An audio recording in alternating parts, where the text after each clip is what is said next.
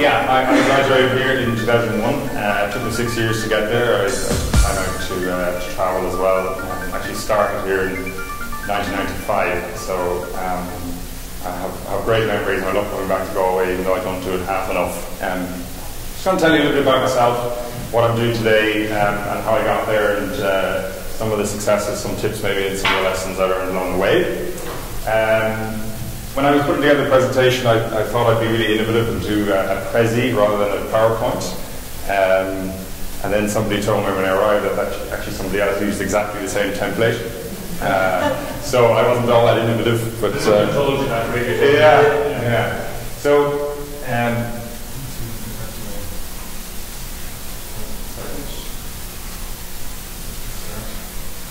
this is the trouble, right? So if I can start with my roots of the tree. So I'm a Corkman, proud Corkman at that. I've been living in Dublin for 15 years, but definitely not a Dub. I come from a very large family, 7 kids. Amazingly, none of us are in the same business now, even though we're all grown up. So people doing anything from politics to making sandwiches. And myself in the hotel business, I have a brother working in RTE, so lots and lots of different things. There's a doctor thrown in there as well, and a lawyer and so on. So very active family.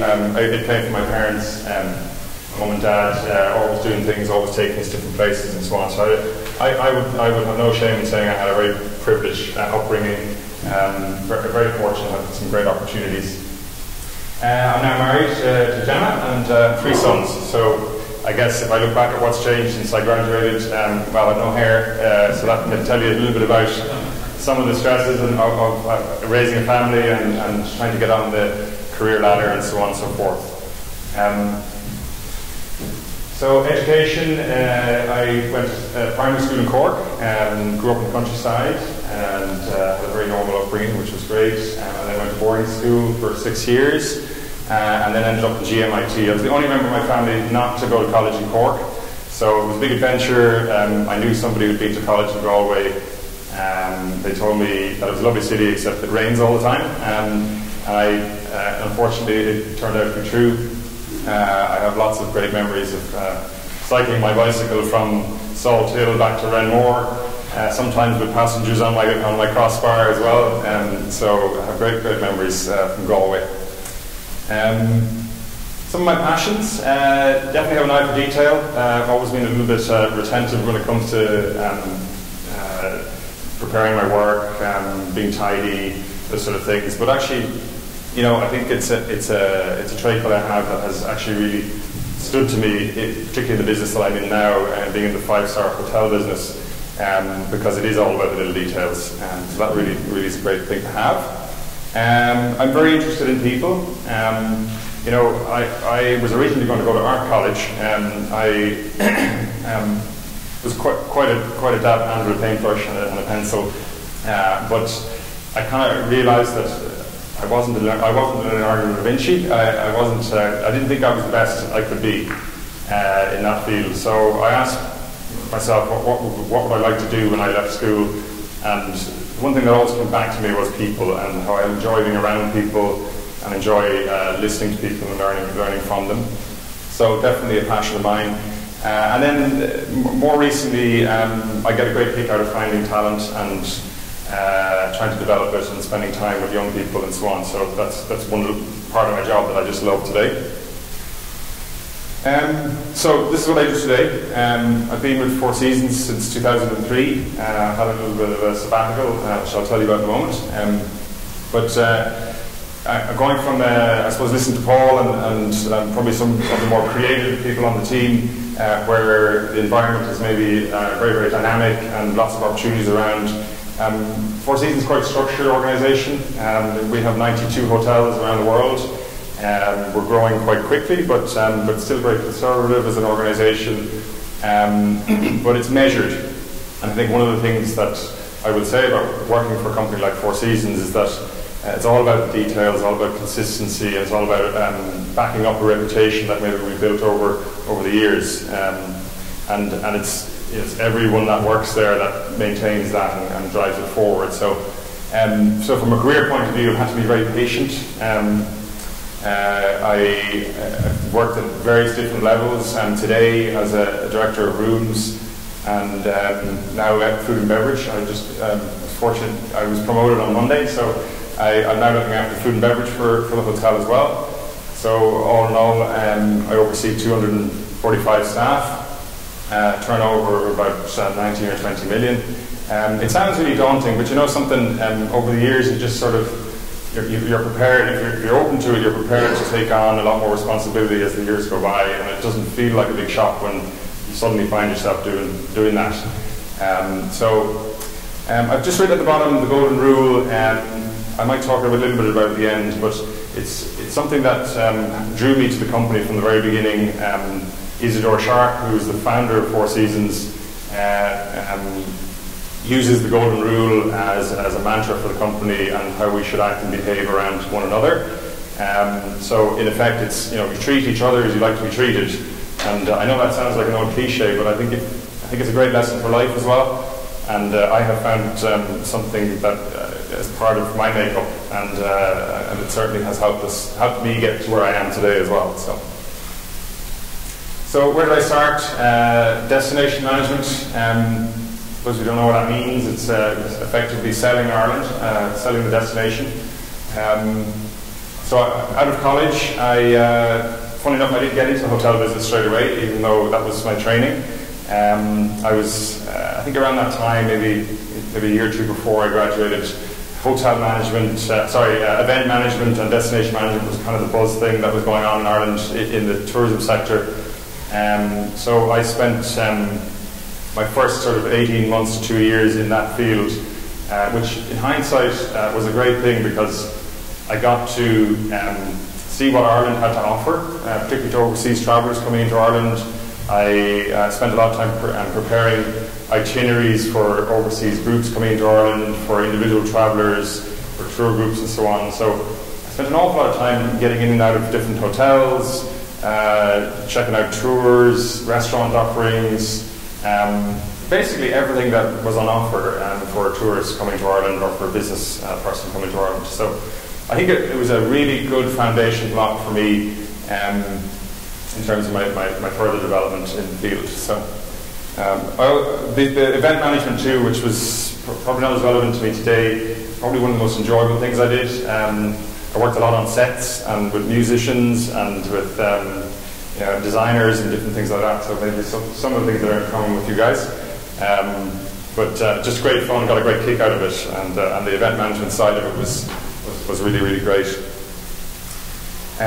So then I suppose if I could compartmentalise my career, I had an early stage in my career in sales and marketing as well, so I won't go through too much of all the detail, but effectively in the Conrad group, and then laterally with Four Seasons, I spent a lot of time travelling.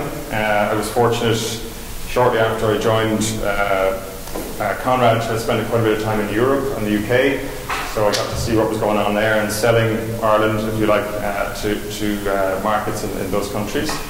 And then when I joined Four Seasons later on, apart from being a corporate sales manager, I then went and looked after the North American leisure sector. So I found myself in places like Atlanta and the American Express call centres, which 1,000 people on the floor all taking phone calls from American Express cardholders, booking hotels and so on. So just a fascinating insight for me into that whole side of our business, because you see your business coming in through the internet, through the phone, and you wonder where it all comes from, but it's from quite often it's from these call centres and other places. So, and then on a different side of it, I spent time visiting tour operators and luxury travel agents in places like Boston and over in Los Angeles, and people who manage holidays for high net worth individuals and pop bands and all sorts of stuff. So just a very, very, very interesting time in my career. And then, as referred to earlier, as the hell-raising 18 months, I was very fortunate. I remember it well because we were expecting our first child, and I happened to be in Chicago on a sales trip with Four Seasons at the time, and I took a phone call from a friend in Cork who happened to be an architect, and this would have been around 2005, so kind of it would have been the height of the construction boom, you could say. And I found myself getting involved with two brothers from Kildare who wanted to have this vision for a golf resort and hotel in Cork. And we were obviously living in Dublin at the time, and I thought it would be great fun to go back to my hometown and open this hotel. It was a €50 million project, so it wasn't small, and I was only 28 at the time. And as I said, I was sitting in my hotel room in Chicago when I took the call, and within a month I had signed a contract and I was on my way out of Four Seasons and heading off on this adventure. You know, when an opportunity like that comes along, you just can't say no to it. And I think apart from the flattery of being given that sort of responsibility, you get a chance to exercise your confidence, and you get a chance to take a risk, I suppose.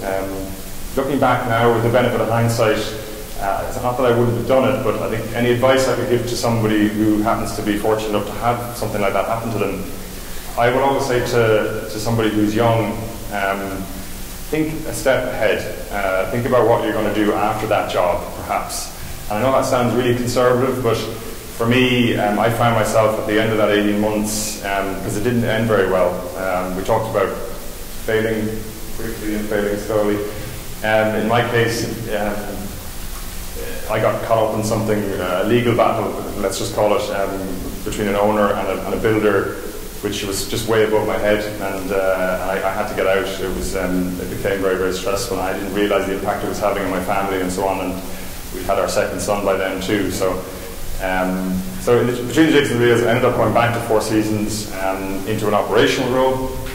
As I say, I wouldn't have changed anything, but I learned an awful lot from it. But some of the lessons I've learned, I've just written down a few things which I thought might be useful for people who are watching. In the time I've had, and I've been out of college now for 12, 13 years, the things that I've found that hold weight in my career to date, have good mentors and role models, and latch onto them and learn from them. I've been very fortunate to have had a number of people that have been important players in what I do and decisions that I've made in my life, and I stick close to them.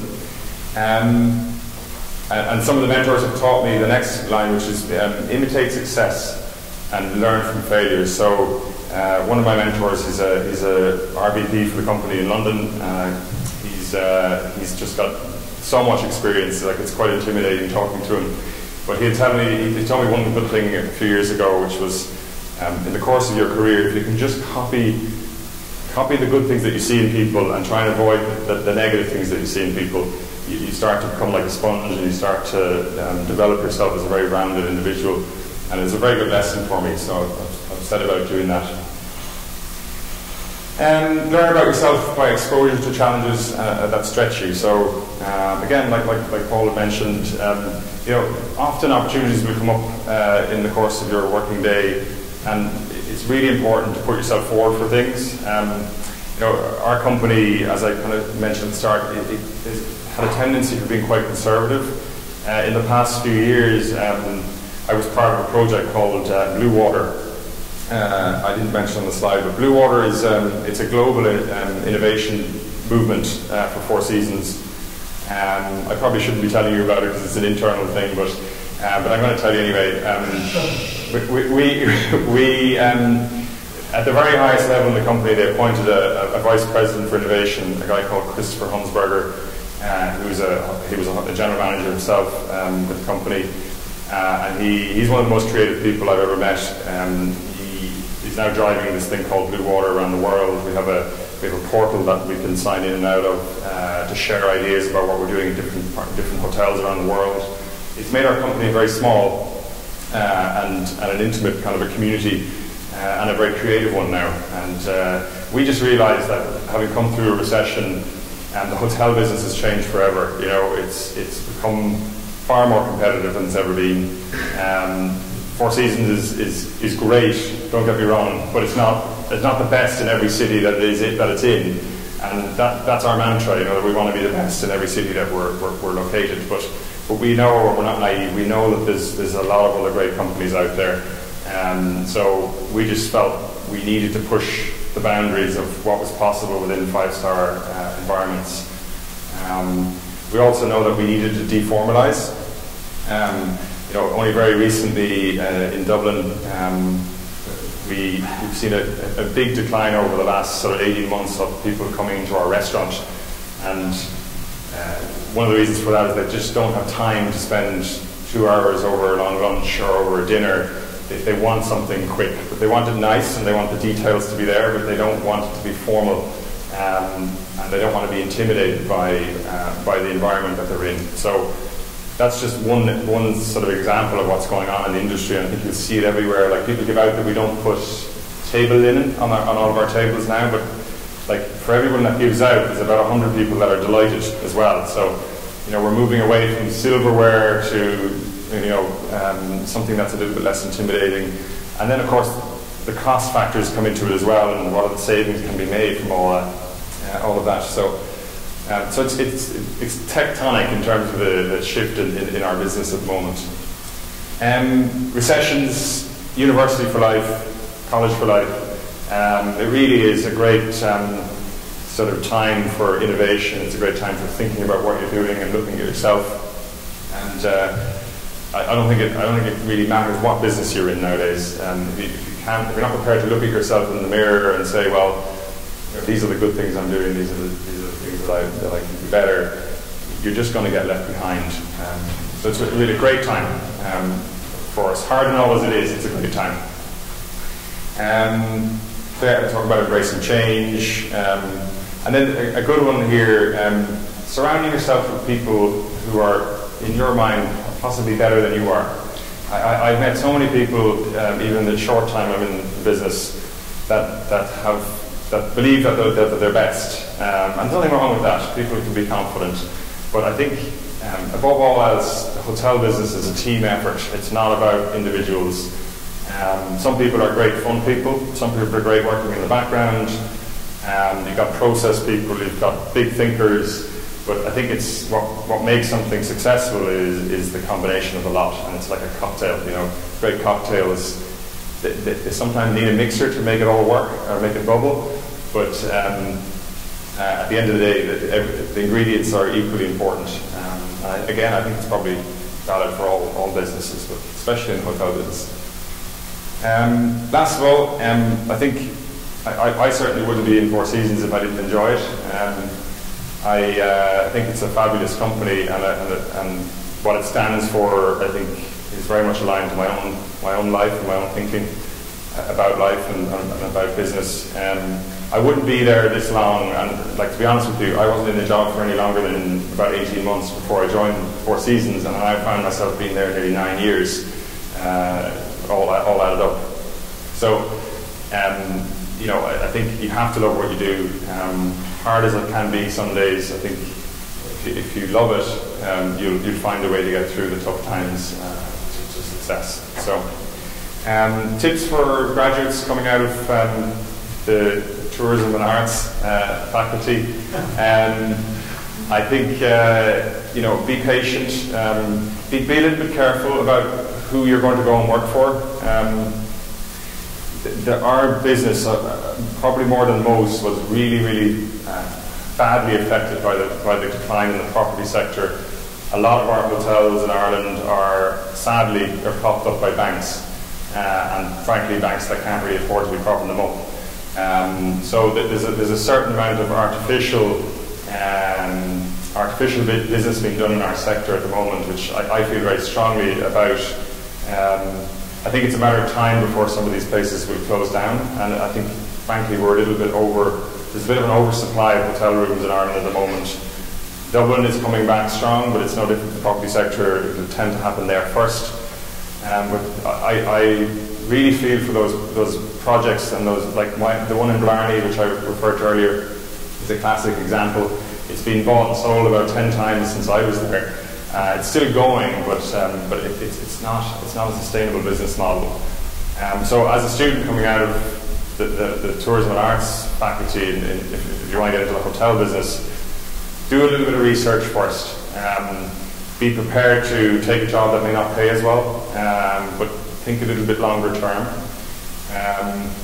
We have a wonderful graduate program, a bit like Coleman was referring to earlier on in his sector. We have ties in nicely to the presentation. We have a roots and a branches program. They're MIT programs, managers in training. They typically the roots program, which is designed for graduates coming straight out of college. Sorry, let's go back to home here. The Roots program is designed for students coming directly out of college, and it's a 12 to 18 month program, which will take somebody right through the various different departments in the hotel. We tend to try and do it as a rooms project or as a food and beverage project. So rooms being, housekeeping, front office, guest services, spa perhaps, and then F&B is anything from banqueting to room service to restaurant, bar, lounge, all those areas. And then the branches one is designed for graduates who may have had a number of years in the industry already. They may have lost their way a little bit, and they need to kind of get back on the track. So we've taken in some branches MIT students. That's actually a 3 to 6 month program, and it can be great for maybe a mature student who perhaps went back to college after having started their career already. So there's great options out there, and I think, like Coleman mentioned earlier on, for somebody who's ambitious, it's worth making the sacrifice to get into a program like that, because you will be in management quicker than you would if you probably came in at 9 levels. So that's definitely food for thought. I know there are some students in GMIT today that are currently applying for positions at Four Seasons, so I wish them well, and I'm pushing our hotel to try and get more graduates from GMIT. We work with all the hotel schools in Ireland, so yeah, more power to them. We've had some great results and great candidates come through. So thank you for having me here. And,